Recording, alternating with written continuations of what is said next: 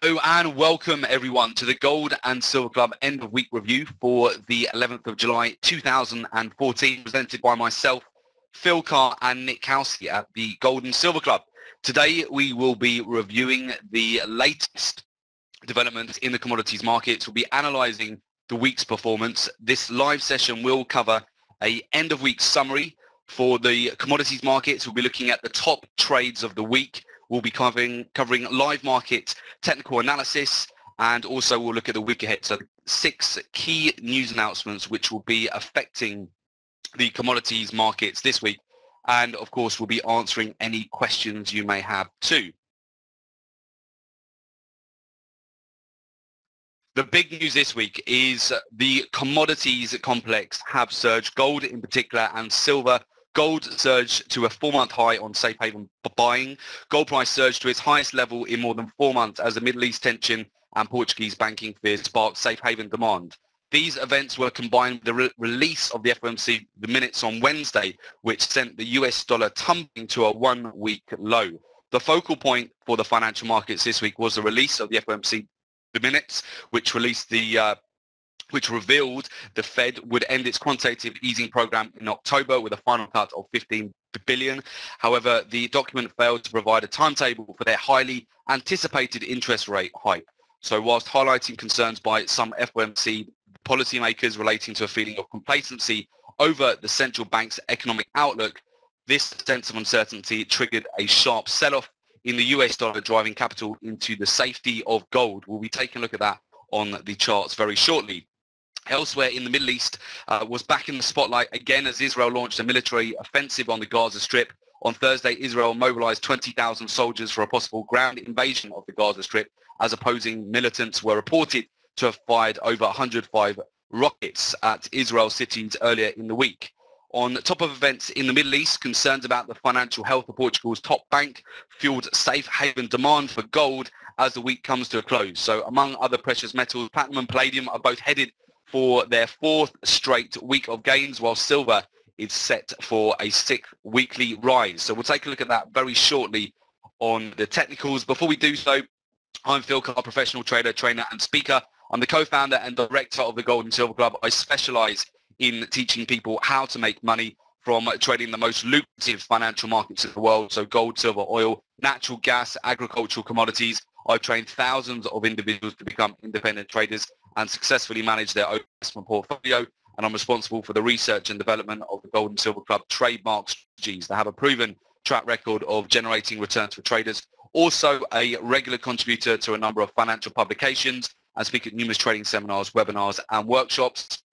Joining me in running the Gold and Silver Club is Nick Housey, professional trader, investment analyst and speaker.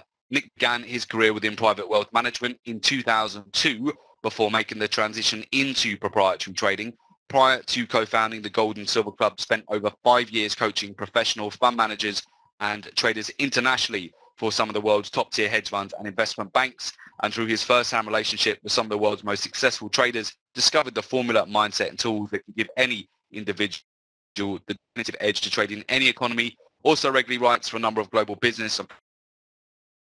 $1,337 an ounce. So we'll take a look at the technicals very shortly. The top trades of the week using the Gold and Silver Club signature trading strategies are as follow.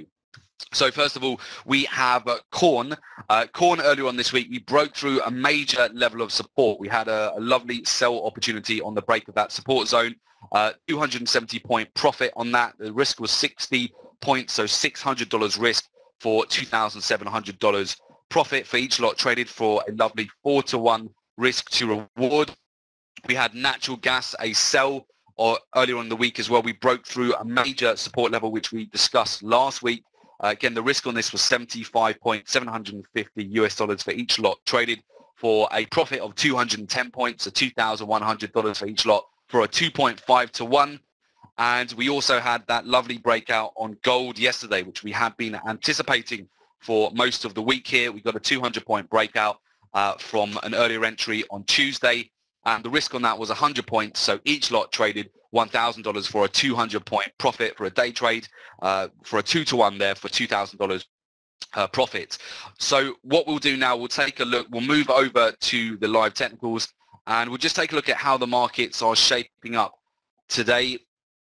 First of all, I'd like us to have a look at the US dollar index. So the US dollar index, you can actually see here where we got a bit of a pullback midweek. We do seem to be starting to form a downward trending channel here on the US dollar index. What I'd like to see in order to get more downside here is a break of the key level of support. So 79.99, circa the 80 level here. If we come down again and we hold this downward trending channel, which is starting to develop here on the US dollar index, we should get more upside here for the other precious metals, particularly gold and silver.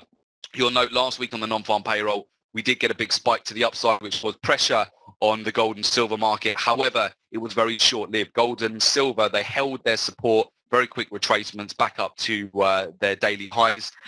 We can see here the US dollar index, at the moment, it seems to be consolidating, and I think if we can come down here and get a break below the 79.99 level, we could be due further downside around to the 79.76. Certainly I would keep an eye on this downward trending channel. If we can break out of this, come up and pop up to the next channel just above, which would take us around the 80 level here, the 80.20. If we get a breakout to the upside here, we could be due some further pressure on gold and silver, but for the time being, I like potential short opportunities here for the US dollar index whilst we remain this downward trend. If we take a look at silver, silver has done very well here. 6 consecutive week of gains. You can see that we've still managed to hold on to all of the gains from the FOMC announcement 2 weeks ago, and we've actually reached, you can see here yesterday we came up and we spiked. We've got a nice breakout above the 21.24 level. We spiked to 21.57, which you can see very clearly is a previous level of resistance going back to mid-March. We are forming a nice channel here. We get higher highs, higher lows. You can see each time silver comes down and you get any retracements and it retests the support zone, the lower end of the trend channel, we are getting very heavily supported. So as we go into the close, we are closing at the weekly highs here. The next key level for us to take out is the 21.57 level here. Okay, that's what I'll be looking at for additional buy opportunities. So the breakout this week was from the 21.30 zone. We've got a nice breakout, circa a 25-point move here to the upside, which is good in terms of silver's average daily volatility. What I'd like to see next, you can see on silver, if we just zoom it out and we go into the historical charts here, we can see that we have managed to break out of this very strong downward trending channel. We've been in this for the past 3 years or so, from 2011, and we have finally broken out of that. So what we need to do next, we are starting to form a good base here. We do need to take out these swing highs going back to mid-February and mid-March. If we can come up and we can start taking out the 21.50 level, 21.75, and also the 22 level, we could start to build a good base here for silver. So silver still has got some work to do. It could still just sell off here. You could see we could get a further sell-off at the moment from the current. There is a resistance channel which could maintain at the moment on the silver market. So we do need to do some work just to break above these pivot highs. But if we can get a sustained move, close back above, certainly above the 22 level, we should start to take out some stops from previous sell shorts, those who are still in positions in the market, and we could really start to build up some momentum to the upside here. Next key level being the 25 level for gold, ultimately in the midterm here during the summer months, as we normally typically see seasonality bring some buying into gold, particularly as we go into August, gold and silver. So with that, let's take a look at gold. Gold, very similar situation. We've had a consolidation zone here for 2 weeks. Gold has done very well to hold on to its gains from the FOMC. If we had a break below 13.06 here, we may have seen a retracement back to the 12.87 zone. We didn't get that. So far, we've held on to the gains from the FOMC announcement. And at the moment, we are closing currently near the weekly highs. We're at 13.37, spiked up to 13.45 yesterday. There was quite a lot of consolidation around 13.35 to 13.45 level. So we did get a nice pop up to the upside yesterday, which you would expect was about 120-point move after about a couple of weeks of consolidation. I'd be looking now for 13.50 to be breached to the upside and get close above that psychological resistance level. We've got a key level at 13.55, and above that, really, in order to pick up some strong momentum to the upside, I'd like to see gold just take out this pivot high again going back to mid-March, getting above the 1400s and really start to pick up some momentum to the upside. So gold still does have some work to do, but it is doing well at the moment to break out from the weekly highs here, from the 2-week highs. And we can see this resistance channel, which would meet the price around, we can have a look here, we're probably going to meet the price around the 1375 level. And I'd like to just see gold break out of that 1400 level and pick up some momentum to the upside as we come into August.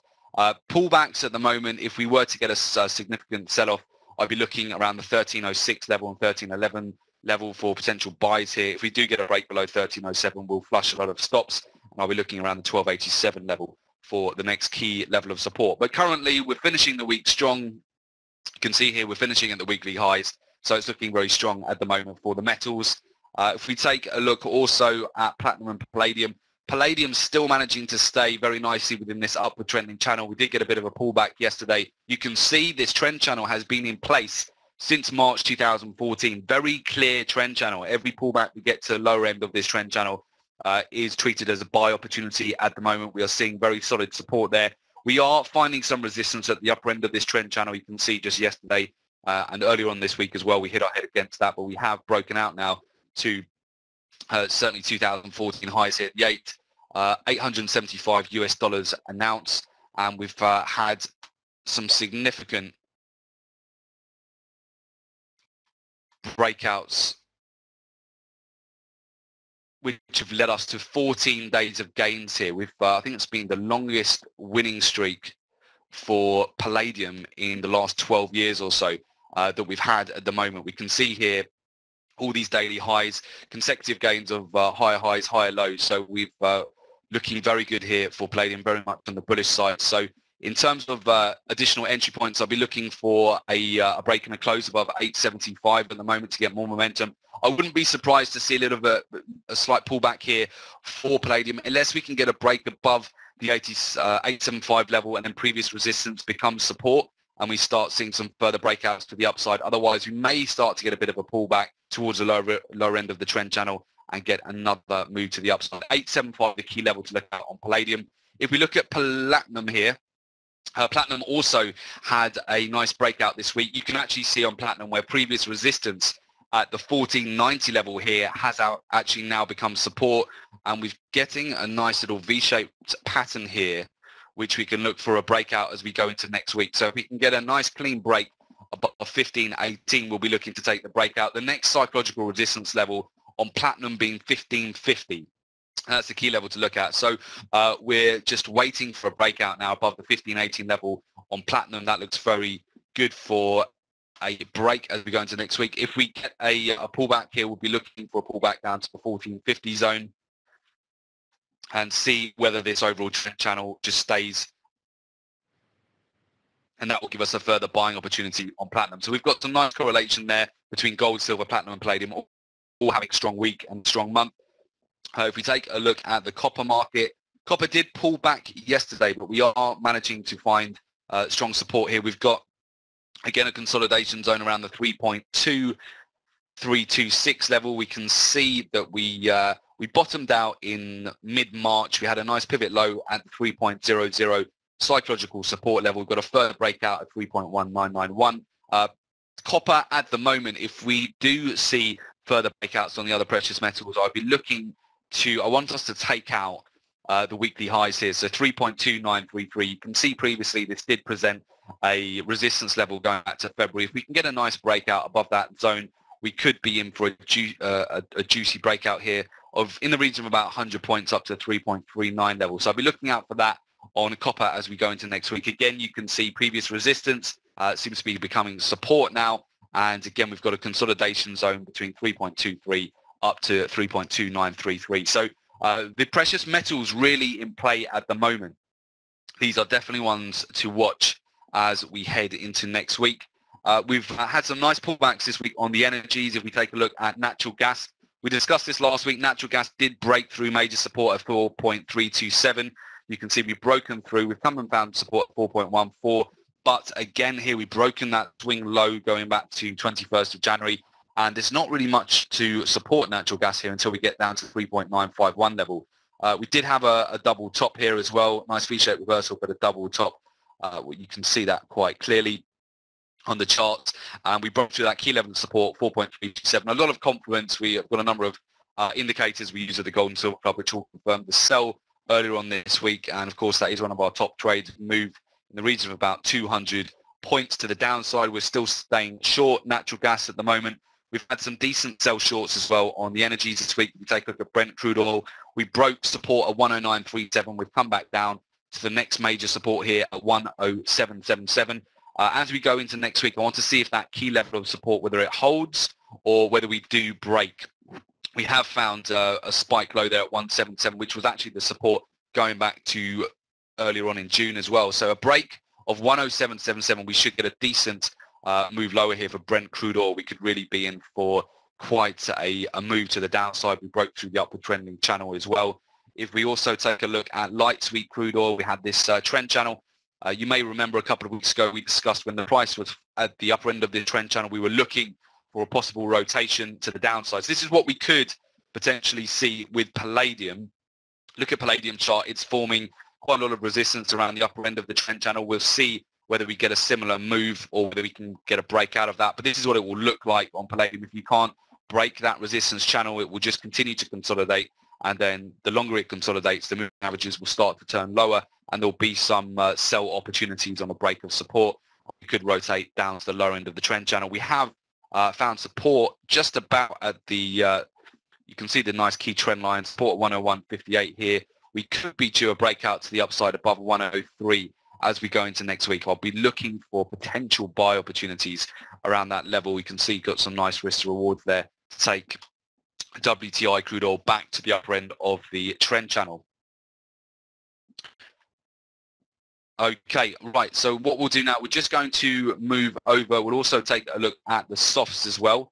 So on the softs, we'll take a look. First of all, we'll take a look at corn. So we can see here with corn actually did break major support this week as well. We came down and we broke through the 406.43 level. It was a major support zone. We've come down, we've broken through 400 as well. If you are in a position on corn at the moment, what you'll want to do is just draw on this. There's a trend channel which you can draw on. I'll just zoom it out a little bit further here as well. You can see there is a trend channel on corn where the price is starting to test that level. So we may find a little bit of support.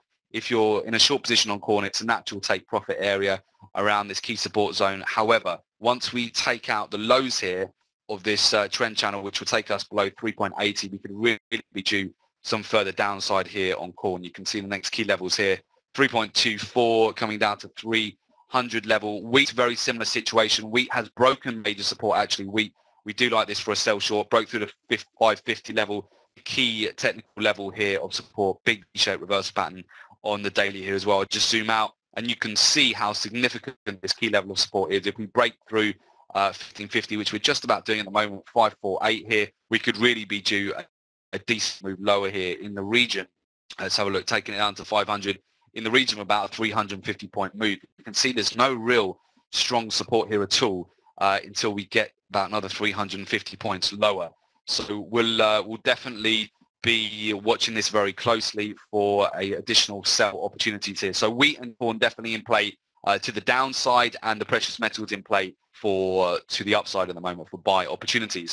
Also, we did see coffee finally break down. We've been looking for this setup for a while now. We've been stuck in a consolidation zone between 182 down to 162. The price just tending to ricochet between a 200-point consolidation zone. We did finally break the low here actually yesterday. We can see coffee is just broken through that support zone. It's a support level which found support at the 160.86 level going back to the 20th of February. We've broken and closed below that on the daily at the moment. We are maintaining the downward trending channel. Coffee has struggled to really build any sort of breakout from this downward trending channel. Here you go. So this is the trend channel which is still maintaining on coffee at the moment. And now that we've taken this out, we could really be do some further downside here. I think next key psychological level and key levels of support will be around the 155 level. So we could be due on coffee here, possibly around a 70-point move lower now as we go into next week. So the soft looking week here, corn, wheat and coffee all looking quite week as we go into next week. Oil, we're going to be looking out to see if we're going to find some support around the current levels or whether we shall break. And the metals here looking nice and strong as we go into next week, closing at the weekly highs, and the US dollar index looking to see whether we'll break through the 80 level. If so, we should get further upside on the metals. Right, so what we'll do now, we'll just take a look at the major news announcements as we go into next week. So the key news announcements we need to look out for. First of all, on Tuesday the 15th of July at 1:30 p.m. BST, 8:30 a.m. Eastern time, we have the US core retail sales. Core retail sales measure the change in the total value of sales at the retail level in the US, excluding automobiles. So it's an important indicator of consumer spending. It's also considered as a pace indicator for the US economy. A higher than expected reading should be taken as bullish for the US dollar, while a lower than expected reading should be taken as bearish. Tuesday the 15th of July at 1:30 p.m. BST, 8:30 Eastern time, we have the New York Empire State Manufacturing Index. This index rates the relative level of general business conditions in the New York state. A level below 0.0 indicates improving conditions, whilst a level below indicates worsening conditions. A higher than expected reading should be taken as bullish for the US dollar, and a lower than expected reading should be taken as bearish. The next Wednesday, the 16th of July at 1:30 p.m. BST, 8:30 a.m. Eastern time, we have the US PPI. So the Producer Price Index, PPI, measures the change in the price of goods sold by manufacturers. It's a leading indicator of consumer price inflation, which accounts for the majority of overall inflation. Again, a higher than expected reading should be taken as bullish for the US dollar, and a lower than expected reading should be taken as bearish. And then next Thursday, the 17th of July at 1:30 p.m. BST, 8:30 a.m. Eastern time, we have the US initial jobless claims. That data measures the number of individuals who filed for unemployment insurance for the first time during the past week. This earliest US economic data, and week-to-week numbers can be volatile. A higher than expected reading should be taken as bullish for the US dollar, while a lower than expected reading should be taken as bearish.